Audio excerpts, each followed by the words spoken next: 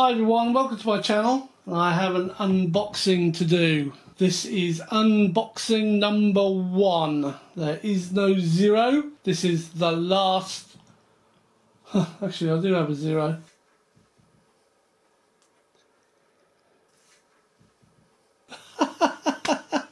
Sorry.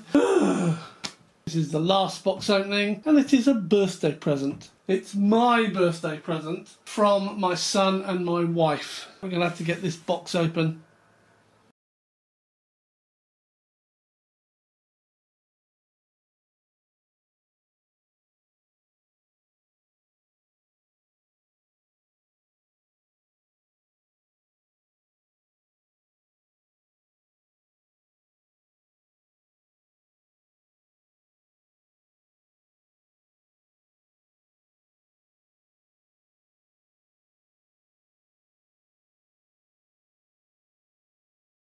Uh-oh, it's a box inside a box.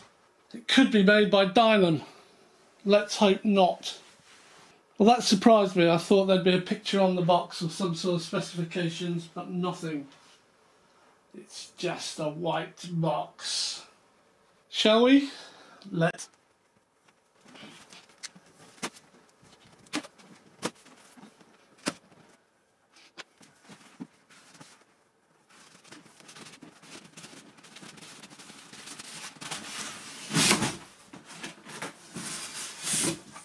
Oh, wow. Well, that's what we're seeing. Thanks for watching. Stay safe, stay well. I'll see you on another video. No. Only kidding.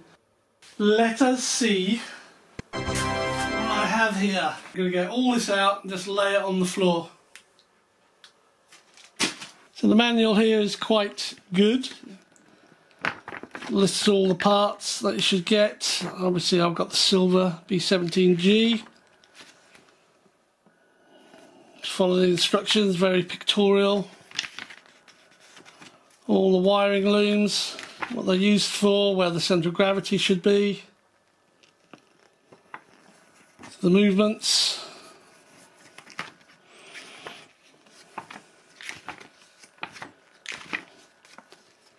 The Ace of Hearts, that's one of those on the decal sheet.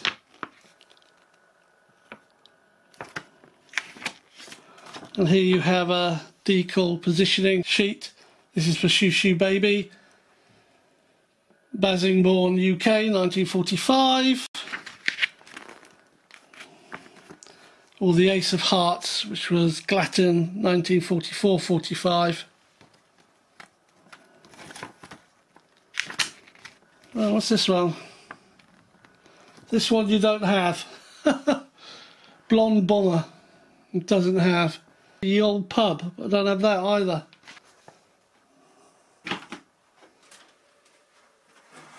Here we have one wing.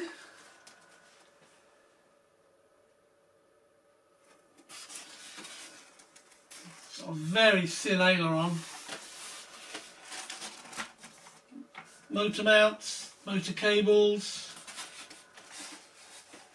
good panelling detail, splat flips or split flaps, worm driven retracting undercarriage, moulded detail like superchargers. It has a 20 amp speed controller for each motor. Very big wiring loom, lots of different dots with different codings, blue, red, orange, yellow ends, red ends, all need working out.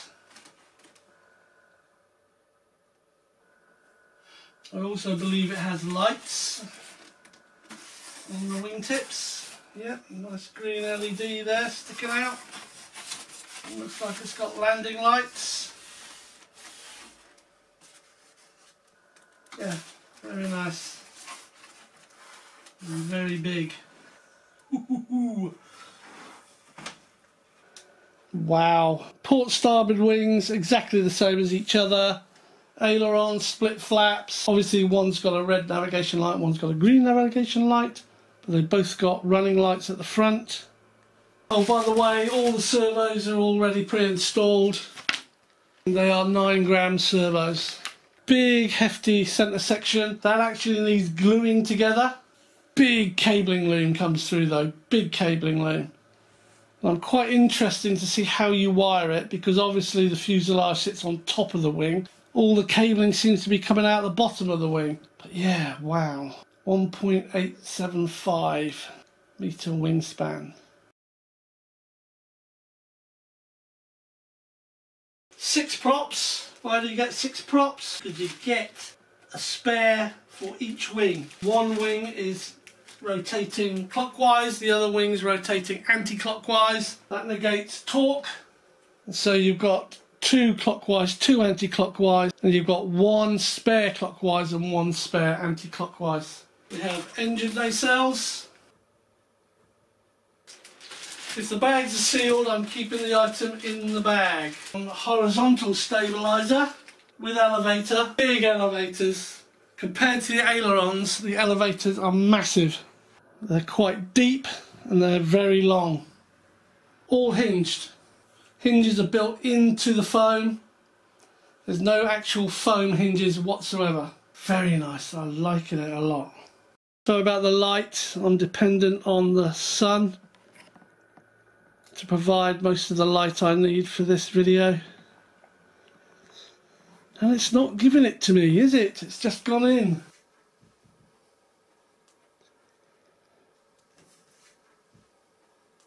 I don't know where the hatch is. The hatch is just here.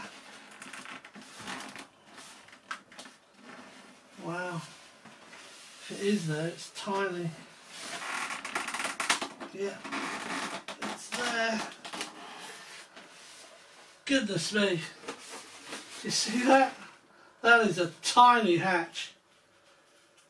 It's basically just the cockpit. But I'm sure it will work fine. You put your batteries into there, stacked on top of each other. So it only needs that little hatch. And there's metal plates either side. So this one might need a bit of work on it.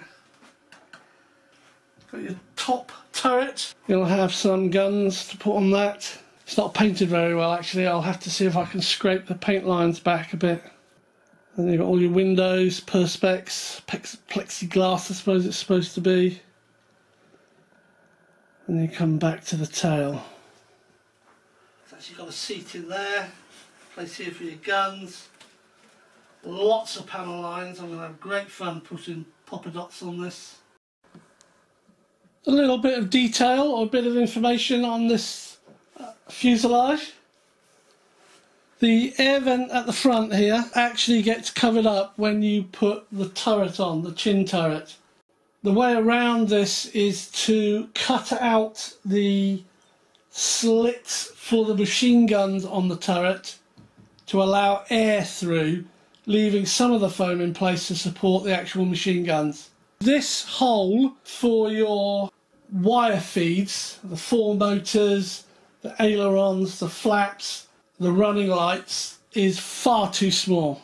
And you have to cut an oval shape. It's recommended that you cut a shape out all over here to massively open this up. It's not structural, so you can actually mark it and cut it out. And that allows far easier access into the fuselage for your wiring.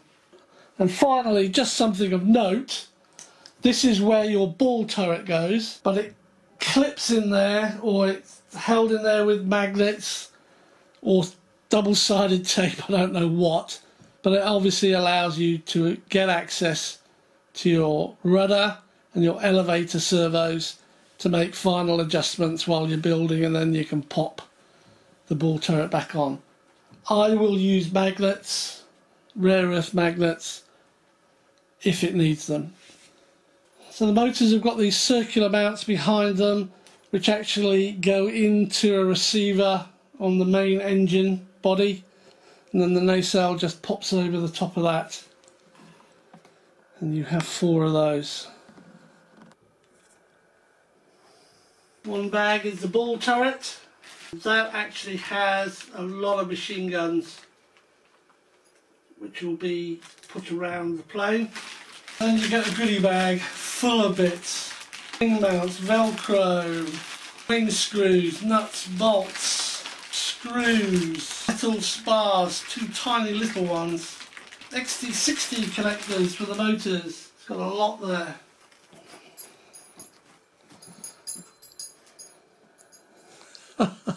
Don't you dare lie down. You! Dog wanted to get in on it. Look, there you go. Poppy! Hello. Hello, girl. You going to go out? Come on then, let's go out. Come on, out. Come on. Come on, let's go. There's a good girl. Wow. It's a big aircraft. It looks really cool actually in silver. I didn't think it would. I was actually about to buy 5 cans of spray paint in olive drab. Spray the whole thing, but I'm not going to bother. I'm going to leave it as it is. But those ailerons are really thin. I thought they'd be bigger. I love the windows. This is of course to replace my multiplex cargo that I painted up and tried to make it look like a B17 bomber, because back in the day when I got that, what, 15, 16 years ago, there was no such thing as a B17 foam model. Yes, you could build one out of balsa wood, but I'm just not that skilled. Really looking forward to this. There'll be a tight squeeze in the car, but it will go. I will have to keep the wings separated from the fuselage. So yeah, there it is. King B17.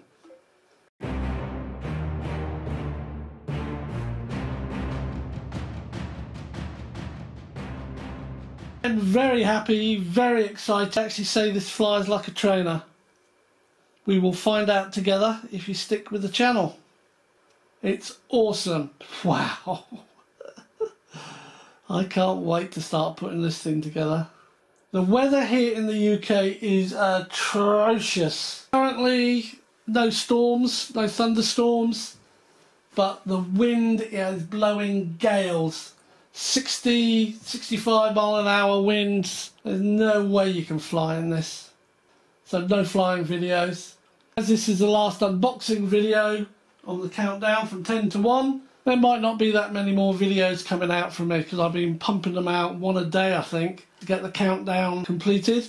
Putting this video up on YouTube achieves that goal. Those of you who like airsoft, I've got a new pistol, so keep an eye out for that unboxing. Thanks for watching, stay safe, stay well, have a great summer, and I hope you'll all join me on another video. Cheers!